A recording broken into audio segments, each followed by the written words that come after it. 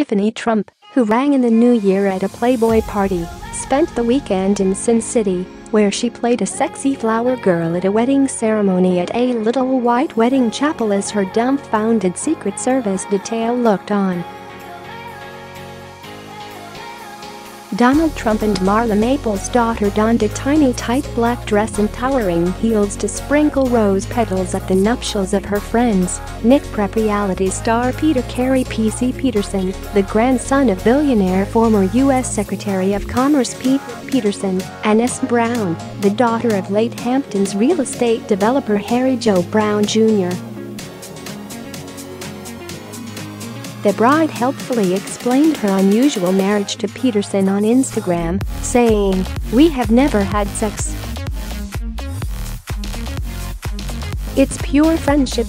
She went on to explain that, after seeing and hearing of so many other failed marriages, they were looking for a progression from the traditional coupling.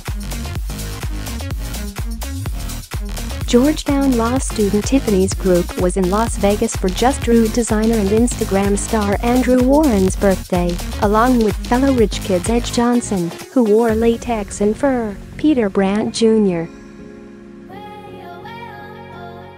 Rhea Benitez and Abigail Breslin. The group posed for a series of showy choreographed Instagram shots and hung out at Lavo's party brunch, Beauty and Essex, and partied late at clubs Hackasson and Omnia.